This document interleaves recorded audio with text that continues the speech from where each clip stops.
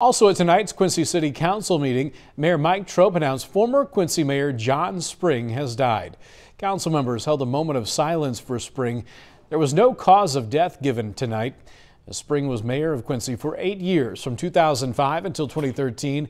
Mayor Mike Trope says the Gem City has lost one of its finest. So he's going to be greatly missed.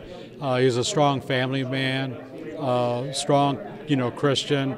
It's going to be another one of those people. It's going to be hard to replace. And there's no word on when funeral services might be held.